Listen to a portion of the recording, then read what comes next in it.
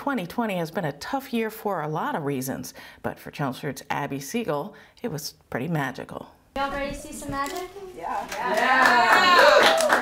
I've been doing magic for 9 years now. Penn and Teller are two of the biggest names in magic, and they have the show in Vegas where they invite magicians from all over the world to perform on the show, and the challenge is to try to fool them with an original routine or trick that you came up with. And so beginning of my junior year of high school, I decided that I wanted to try to audition for Penn and Teller Fool Us.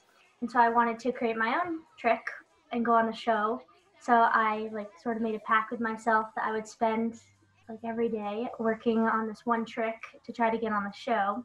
And I didn't make it the first year. So I was a little sad. I decided to make another audition clip for Penn and Teller in the summertime because I heard that they were holding auditions again. And I got on. I think the craziest part of the whole thing was they film in the Rio in Las Vegas, and it was closed completely, and just the Fool Us cast and the people who were performing on the show. And Penn and Teller were super sweet, and it was just a great experience.